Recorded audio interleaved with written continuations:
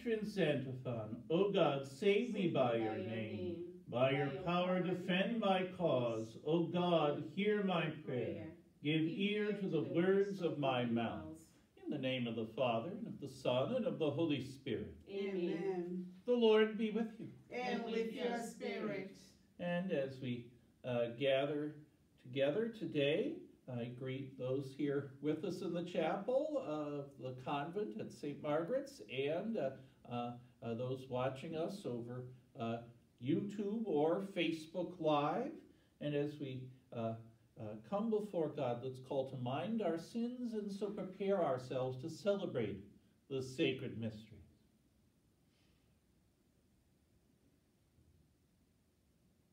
Lord Jesus, you suffered for our salvation. Lord, have mercy. Lord, have mercy. Lord Jesus, in your resurrection, you showed your Father's forgiveness. Christ, have mercy. Christ, have mercy. Lord Jesus, in the coming of the Holy Spirit, you shared your Father's forgiveness with all of us. Lord, have mercy. Lord, have mercy. May Almighty God have mercy on us, forgive us our sins, and bring us to everlasting life. Amen. Let us pray.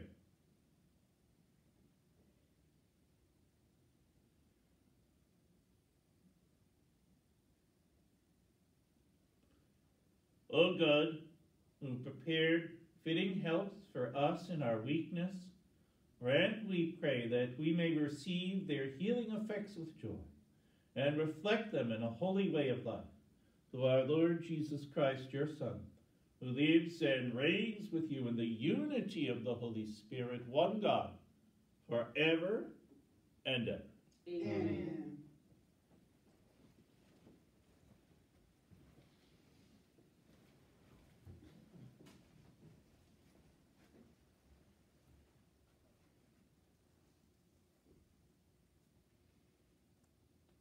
A reading from the Book of Wisdom.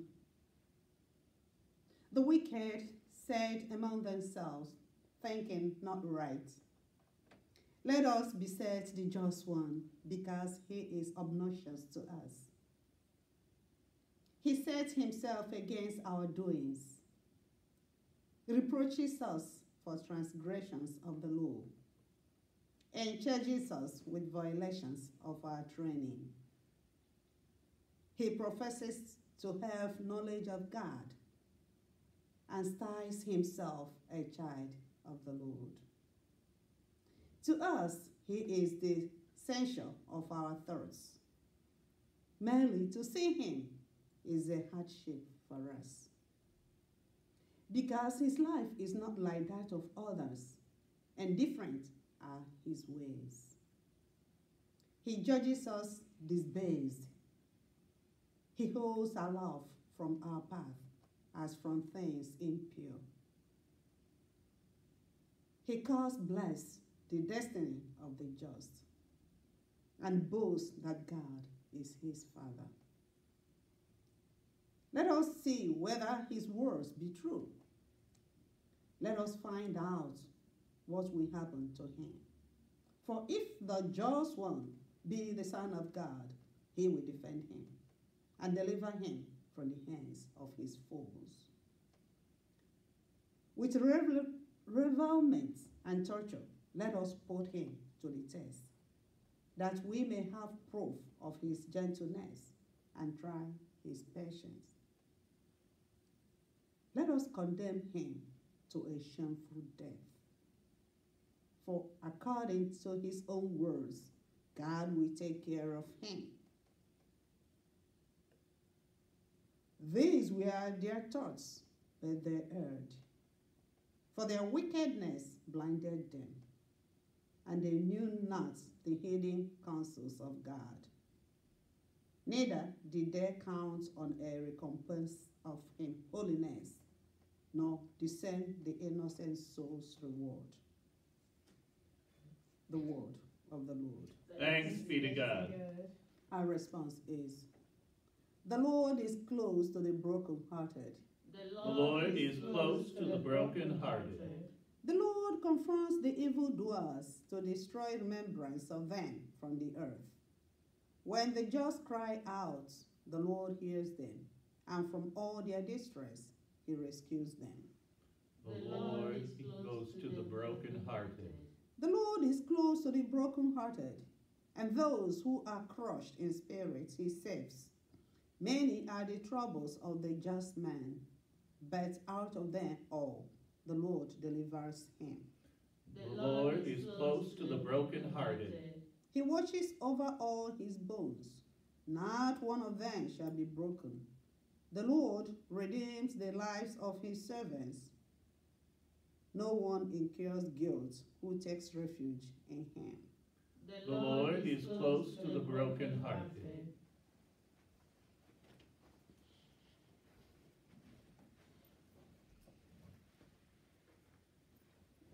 Praise to you, Lord Jesus Christ, King of endless glory.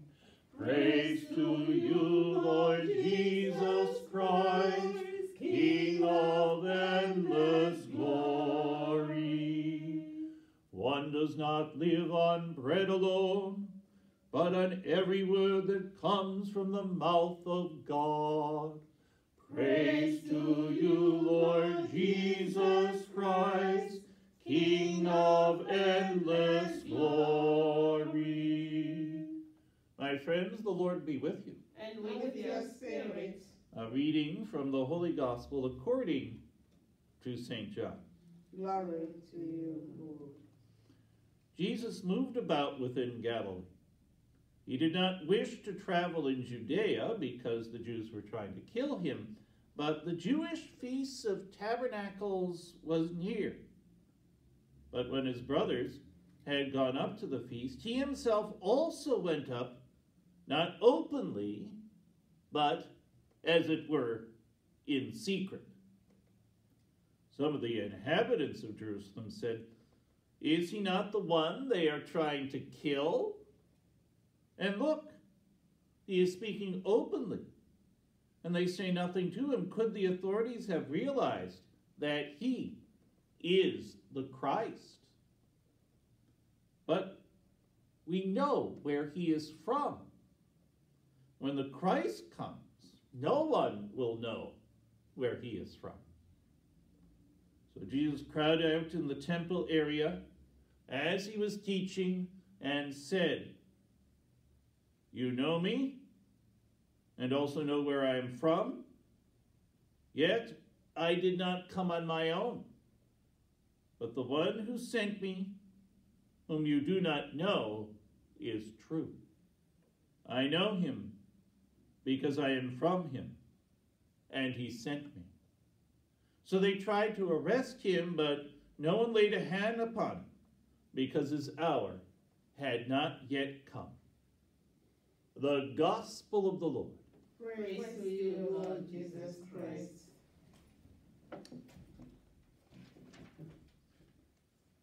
These were their thoughts, because they erred, for their wickedness blinded them, and they knew not the hidden counsels of God, neither did they count on a recompense of holiness, nor discern the innocent soul's reward. Our readings today have to do, as our first reading from the Book of Wisdom says, with the hidden counsels of God.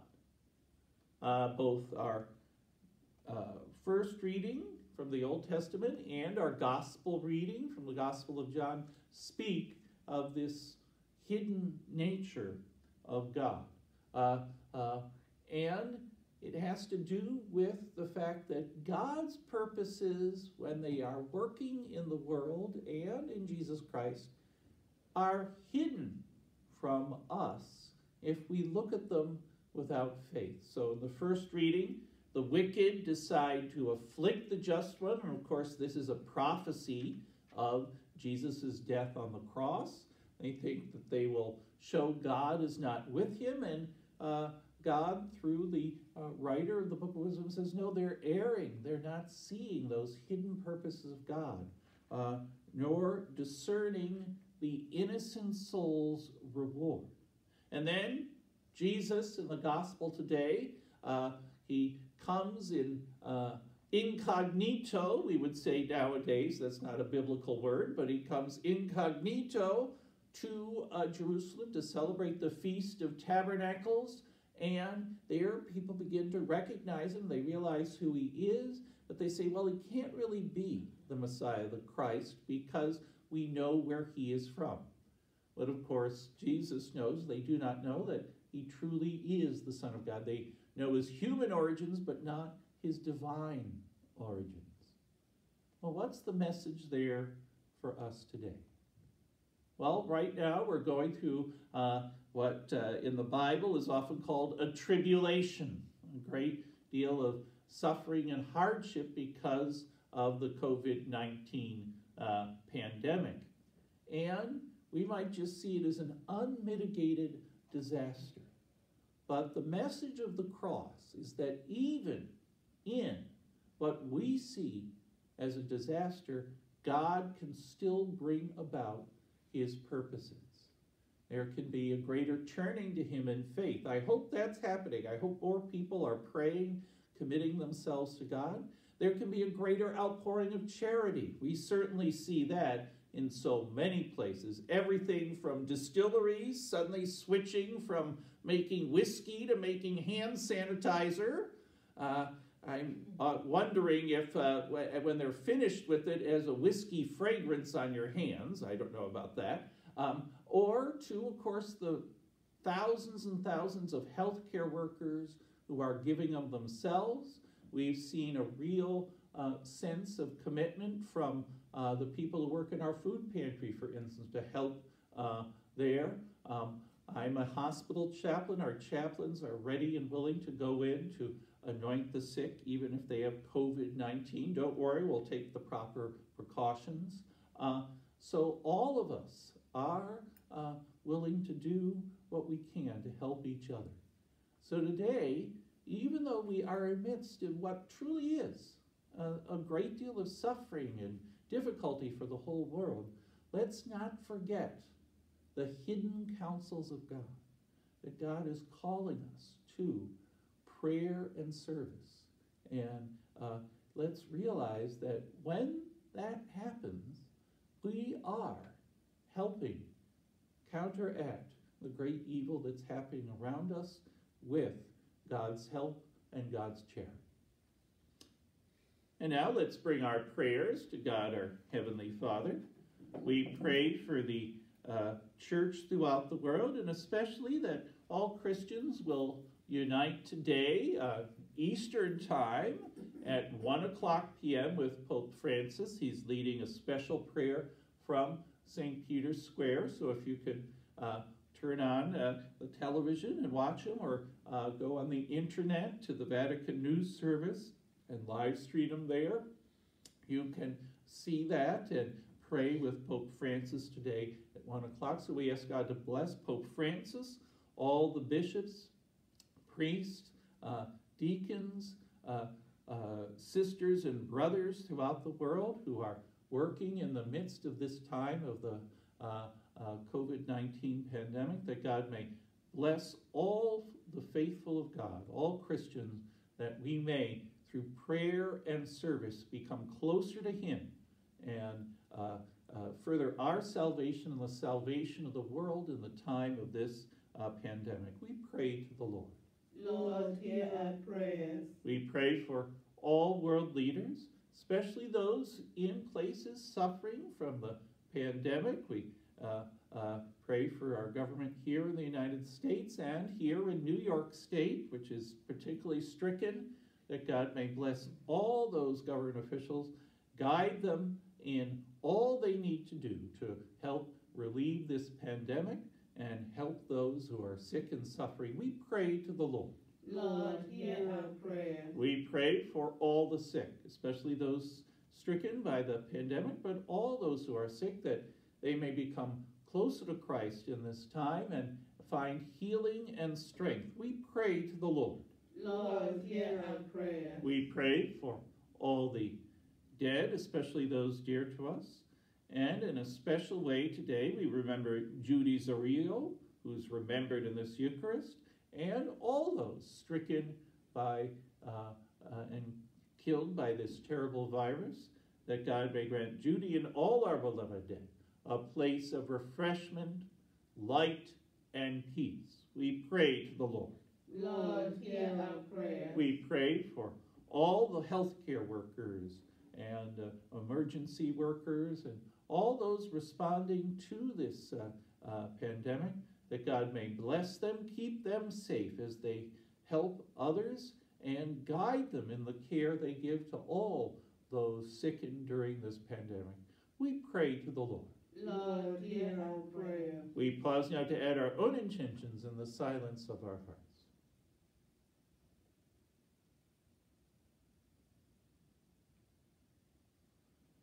Almighty God, we bring our prayers before you, knowing that you will answer them as you do all things through Jesus Christ, who is our Lord forever and ever.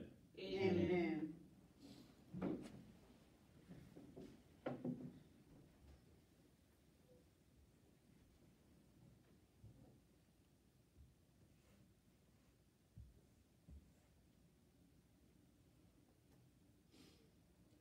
Blessed are you, Lord God of all creation, for through your goodness we have received the bread we offer you, fruit of the earth, and work of human hands. It will become for us the bread of life.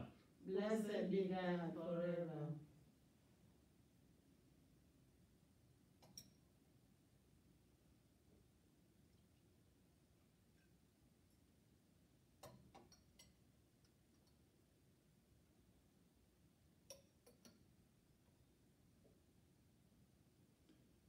By the mystery of this water and wine, and we come to share in the divinity of Christ, who humbled himself to share in our humanity.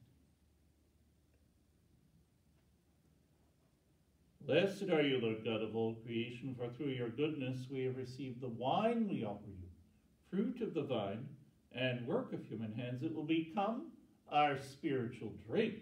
Blessed be God forever.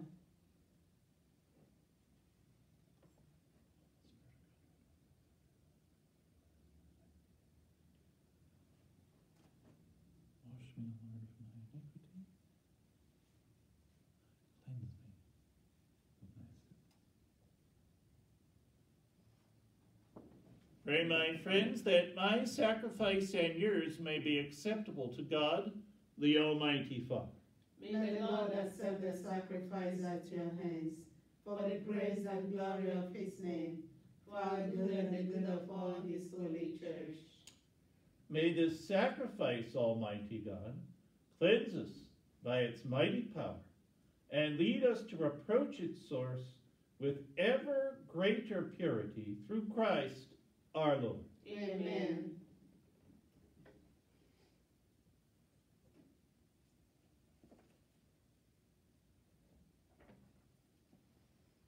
The Lord be with you. And with your spirit. Lift up your hearts. We lift them up to the Lord. Let us give thanks to the Lord our God. It is right and just.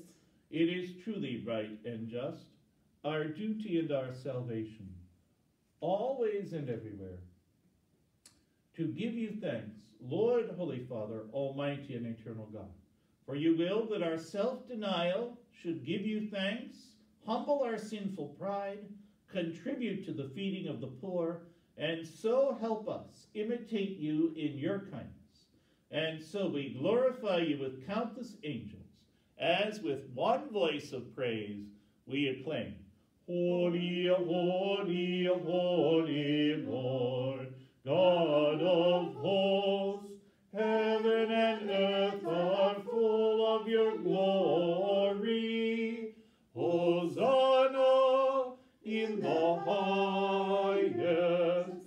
Blessed is he who comes in the name of the Lord. Hosanna in the highest. You are indeed holy, O Lord, the fount of all holiness. Make holy, therefore, these gifts, we pray, by sending down your Spirit upon them, like the dewfall, so that they may become for us the body and blood of our Lord Jesus Christ. The time he was betrayed and entered willingly into his passion, he took bread, and giving thanks, broke it, and gave it to his disciples, saying, "Take this, all of you, and eat of it, for this is my body, which will be given up for you."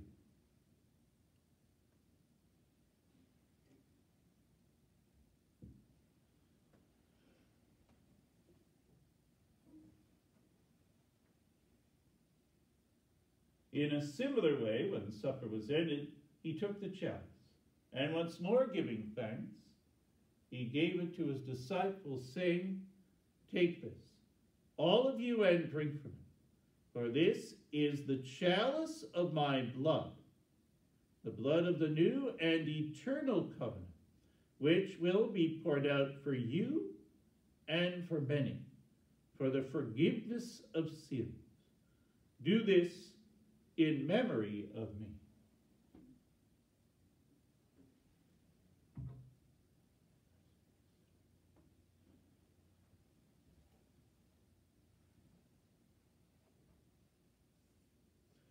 The mystery of faith.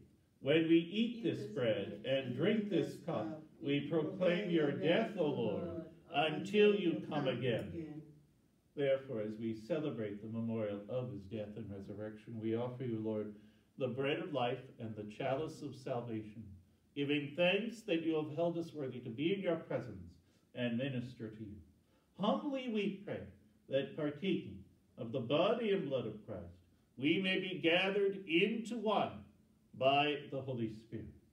Remember, Lord, your church spread throughout the world, and bring her to the fullness of charity, together with Francis, our Pope, and Douglas, our Bishop, our retired Bishop Robert, and all the clergy.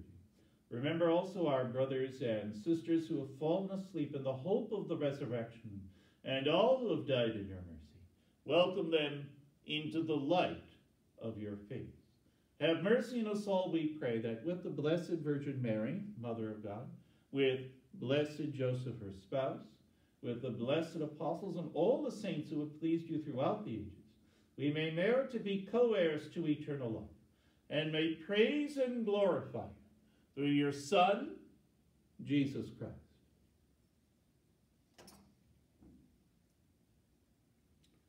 Through him and with him and in him, O God, Almighty Father, in the unity of the Holy Spirit, all glory and honor is yours forever and ever. Amen. At the Savior's command and formed by divine teaching, we dare to say, Our Father, who art in heaven, hallowed be thy name. Thy kingdom come, thy will be done, on earth as it is in heaven. Give us this day our daily bread, and forgive us our trespasses, as we forgive those who trespass against us. And lead us not into temptation, but deliver us from evil. Deliver us, O Lord, we pray, from every evil. Graciously grant peace in our days, that by the help of your mercy, we may be always free from sin and safe from all distress, as we await the blessed hope and the coming of our Savior, Jesus Christ. For the kingdom, the power, and the glory are yours, now and forever. Lord Jesus Christ, who said to your apostles, Peace I leave you, my peace I give you. Look not on our sins, but on the faith of your church, and graciously grant her peace and unity in accordance with your will, who live and reign forever and ever. Amen. The peace of the Lord be with you always. And with your spirit. Let us offer each other the sign of peace.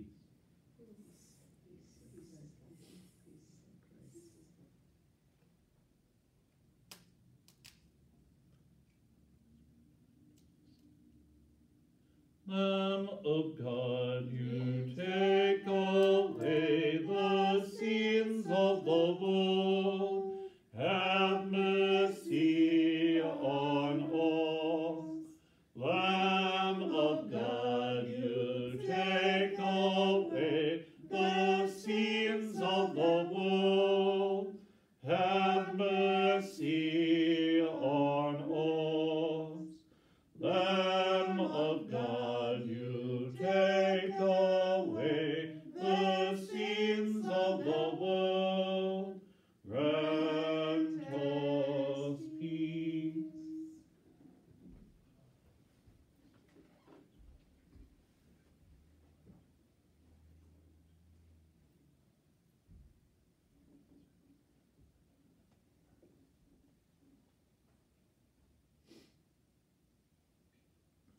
Behold the Lamb of God. Behold him who takes away the sins of the world. Blessed are those who are called to the supper of the Lamb. Lord, I am not worthy that you should enter under my roof, but only say the word, and my soul shall be healed.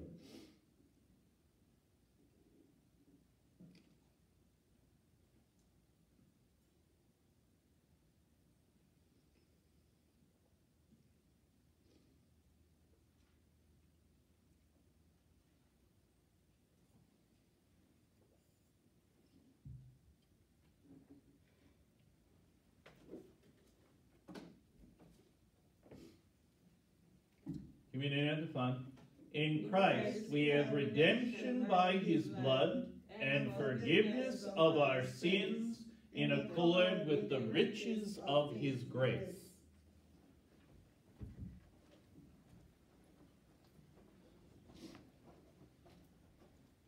The body of Christ. Amen. The body of Christ. Amen. The body of Christ.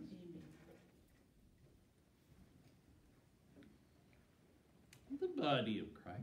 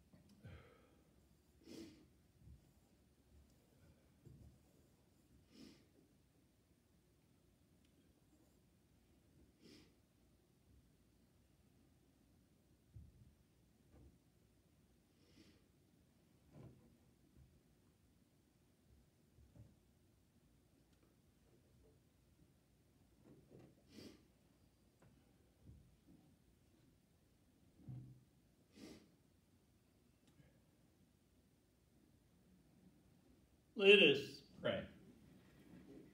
Grant, we pray, O Lord, that as we pass from old to new, so with former ways left behind, we may be renewed in holiness of mind, through Christ our Lord.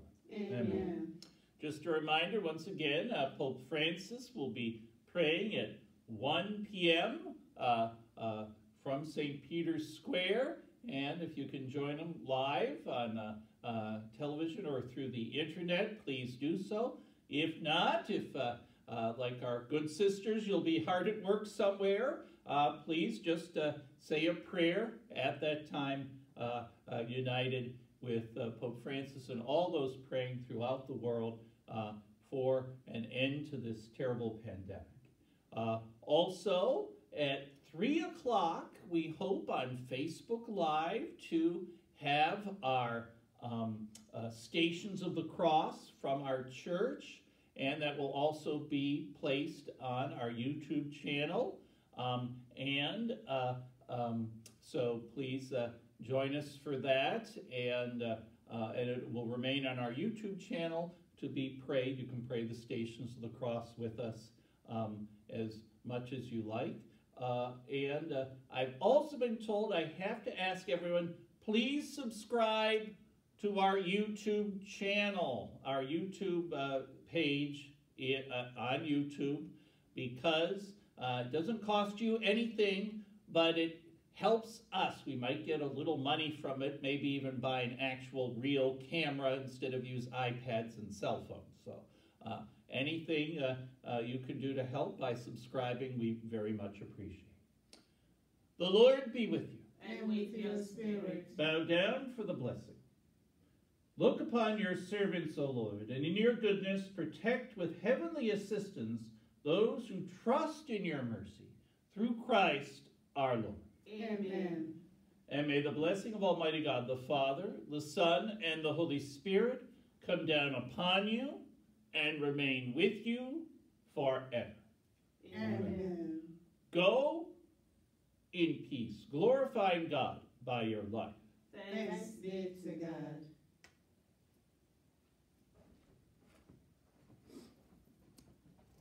Hail Mary, full of grace, the Lord is with thee. Blessed art thou amongst women, and blessed is the fruit of thy womb, Jesus. Holy Mary, Mother of God, pray for us sinners, now and at the hour of our death. Amen. Hail Mary, full of grace, the Lord is with thee. Blessed art thou amongst women, and blessed is the fruit of thy womb, Jesus. Holy Mary, Mother of God, pray for us sinners, now and at the hour of our death. Amen. Hail Mary, full of grace, the Lord is with thee. Blessed art thou amongst women, and blessed is the fruit of thy womb, Jesus. Holy Mary, Mother of God, pray for us sinners, now and at the hour of our death. Amen.